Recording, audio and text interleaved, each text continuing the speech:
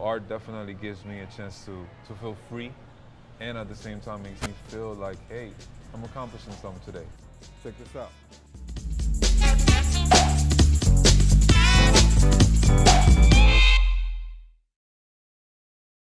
I became a part of a group called the B-Side Artists, which is our collective. Me and Spec were one of the founding members of the B-Side Artists. It was a little tough here in Orlando, say about 12 years ago, trying to actually being a minority and trying to get art out there. And so what we did was we took the streets. I mean, we were in every corner, we were in every club. My connection through Artegon was my fellow partner here, which is Lemus. They sent me an email, and one thing led to the next. They had seen my work, and they asked me to see if I could fill this whole entire space. I was like, I could do it by myself, but I didn't want to take the whole entire show for me. So then that's when I asked Eric, which is Spec. I came in, checked out the space. I was like, this is the perfect, space that I needed. They recently had a Florida residence show, and the installations in there gave me the inspiration to want to go into that kind of setting. And that's why I wanted to do this show here, because I wanted to see how it felt to have all this amount of space and create installation work.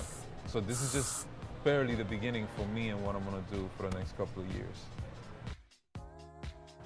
When I create pieces, I'm condensing. I'm trying to put too much in a small amount of space. So that's when I decided to go much larger. When you're painting a wall, you have so much freedom where you can kind of just fully express yourself. Right now, I feel where my feet are planted in solid ground. I know my style. I know what I want to say. I also know what my audience is. So I'm very at ease at this moment. My style actually is urbanized. It's impressionism, but it's urbanized. It took me like at least 5 years for me to define my style, and I wanted to do that. So I started messing around with some aerosol cans, clicking can, and went at it, and one thing led to the next. Everybody's born as an artist. Only a few of us that managed to go through the whole entire process of keeping it alive. I think the biggest struggle that you have as an artist is dealing with the personal boundaries of people that you love. You have certain dreams and expectations, and a lot of them, they don't know what it means to be an artist. I want them to have a sense of belonging, and at the same time, I want them to feel as if they're getting the full-flown, emotion out of what I put into the piece while I was creating it. So if I was upset, you can totally see that in the piece. If I was feeling, I don't know, very culturally aware that day, then I want you to see that in the piece. So all the pieces have a different emotion.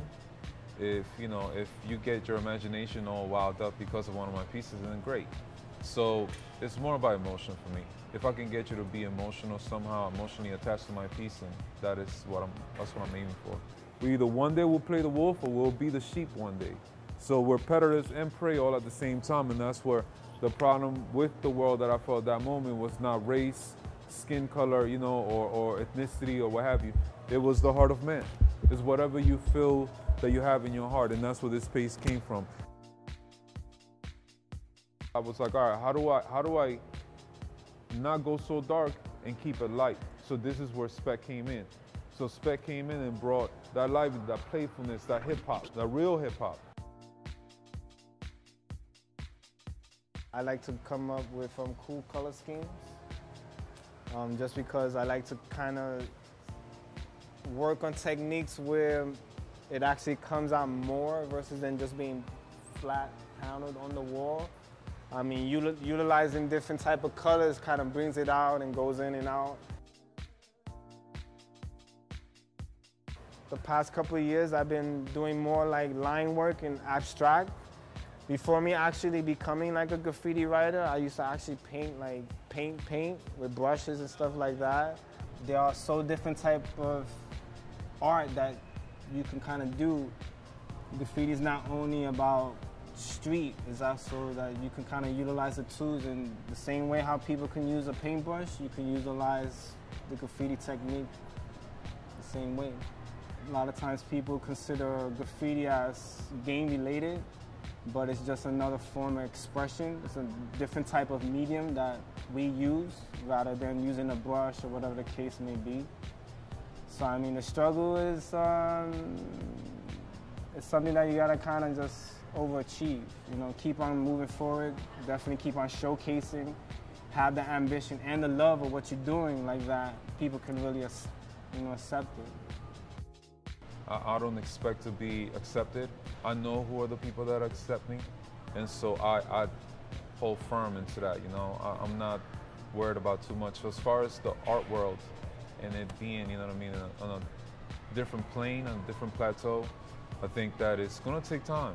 Whatever comes out from in us, it's a form of expression. So you gotta make sure that you're releasing yourself like that you can fully express yourself. I mean, if you're trying to do something and you don't feel right, then you're not fully expressing yourself. You're just trying to force something. Never force anything. Make sure that you're doing it full-fledged and you're being happy on what you're doing, not trying to serve the next person.